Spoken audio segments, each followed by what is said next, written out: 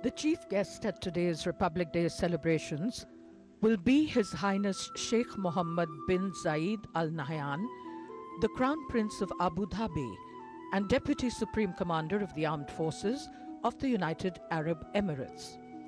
His second visit to India since February 2016, Sheikh Mohammed is accompanied by a high-level delegation including ministers, senior officials and captains of industry. India extends a very warm welcome to His Royal Highness.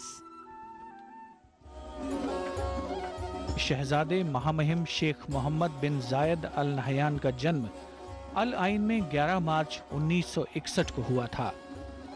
वे संयुक्त अरब अमीरात के संस्थापक और देश के प्रथम राष्ट्रपति स्वर्गीय शेख जायद बिन सुल्तान अल नहयान के तीसरे सुपुत्र हैं। 18 वर्ष की आयु तक शेख मोहम्मद बिन जायद ने अल आइन और अबू धाबी में प्रारंभिक शिक्षा ग्रहण की। 1979 में उन्होंने सैंडहर्स्ट स्थित रॉयल मिलिट्री एकेडमी में प्रवेश लिया, जहां उन्हें शस्त्र संचालन, हेलीकॉप्टर चलाने और सामरिक हथियार चलाने का प्रशिक्षण दिया गया। अप्रैल 1979 में स्वदेश वापसी के पश्चात शेख मोहम्मद बिन जायद ने शारजाह स्थित ऑफिसर्स ट्रेनिंग कोर्स में प्रशिक्षण पूरा किया। उन्होंने संयुक्त अरब अमीरात की सेना में अधिकारी और वायुसेना में पायलट सहित कई महत्वपूर्ण जिम्मेदारियां कुशलता पूर्वक निभाई हैं और वर्तमान में यूएई की सशस्त्र सेनाओं के उप कमांडर हैं।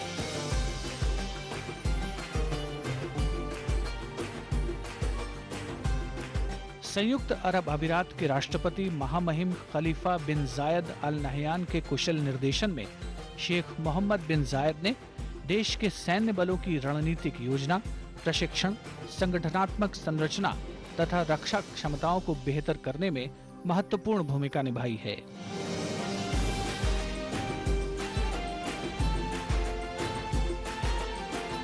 महामहिम शेख मोहम्मद बिन जायद अल नहयान देश में खेलों तथा उनसे जुड़े खिलाड़ियों को प्रोत्साहन देने के लिए हमेशा प्रयत्नशील रहे हैं।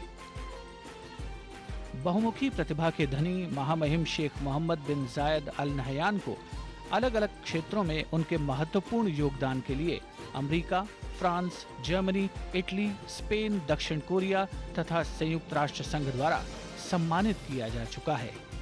गणतंत्र दिवस के शुभ अवसर पर भारत में उनका आगमन निश्चित तौर पर एक ऐतिहासिक अवसर है, जिससे भारत और संयुक्त अरब अमीरात के बीच आपसी सहयोग के नए अध्याय लिखे जाने की उम्मीद की जा रही है।